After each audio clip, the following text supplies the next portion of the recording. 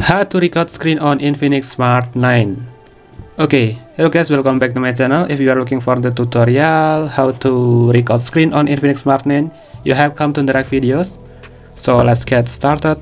So actually we can record screen on Infinix Smart 9 by using the built-in feature. You can tap on the control center. If you do not find a record screen feature on control center, you can tap on the plus icon like this, and you can scroll up and you can select record screen feature. You can see screen record thumb plus icon, and you can see the icon is moved to the up, and you can tap it down. So if you want to setting the screen record, you can press and hold like this, and in the setting you can record microphone sound, and for the resolution video you can tap on it. You can setting into the SD or HD,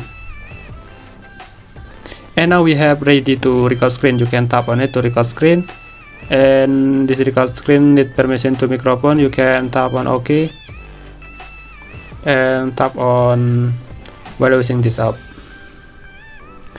and you can tap on the red button to record screen like this.